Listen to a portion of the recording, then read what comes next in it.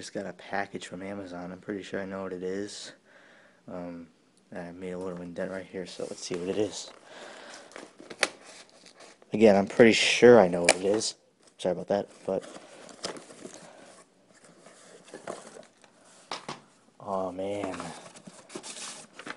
Okay, so... But what's in here? It is... The Outsiders. Oh my god. I finally have this movie on Blu-ray. No, seriously. I got the DVD of this movie for Christmas. It's right here. And yeah, there's the disc and all. This is a thank you card. I might explain about that later, but I heard that there was a Blu-ray of this movie in the UK, but it was region B, and yeah, and it couldn't be played on US players. But then I heard that The Outsiders was going to be released on Blu-ray in the US. I heard it was going to be released in well, it was announced in March. It would be released on June 3rd, which was last Tuesday. And I mean, I was thinking, wow, that long I have to wait. But it's finally June, and it was finally released last week. I purchased this off Amazon on Sunday, and it came in today. So I'm just so happy for that.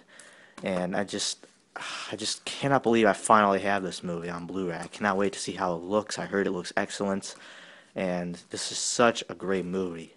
And as you can see on the DVD, the only special feature is a theatrical trailer. However, you get a good amount on the Blu-ray. You have Watch the Outsiders with director Francis Ford Coppola, Watch the Outsiders with the Greasers and Assoc, vintage featurettes and trailers. And as you can see on the DVD, it has the theatrical cut, which is 91 minutes.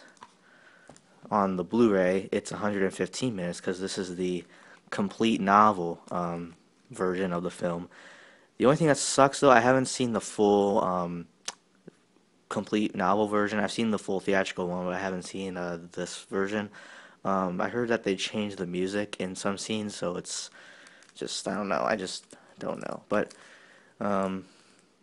yeah, so as you can see, I'm so happy to have this, and enough to talk. Let's get it open.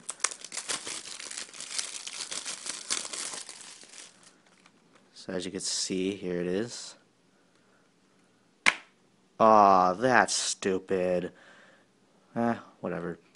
As you can see, here's the disc. Of course, no artwork, which sucks. And it's in an eco case as well, but I mean, what are you gonna do? Might change it, I don't know. Yeah, that's stupid though. Why would they have to put no artwork? Well, that's Warner Brothers logic for you.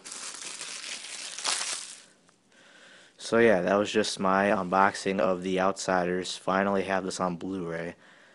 Let me know what you guys think of this unboxing, and I will see you all later. And I might even do a comparison video between these two. So yeah, we'll see. So thanks so much for watching. As you can see, I was very happy to get this because this is one I've been wanting for a long time. So yeah, hope you guys enjoyed this video, and I'll see you all later.